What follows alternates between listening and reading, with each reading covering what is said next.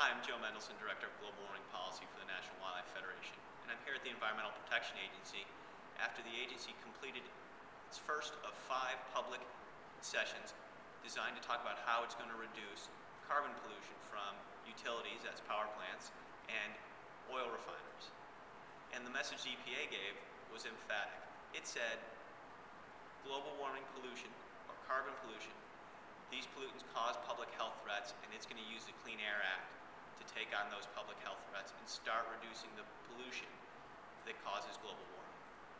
So we need you to help out. You can help out by attending one of the other public sessions that are going to be in your community. You can write comments to EPA, and you can also defend the Clean Air Act in Congress.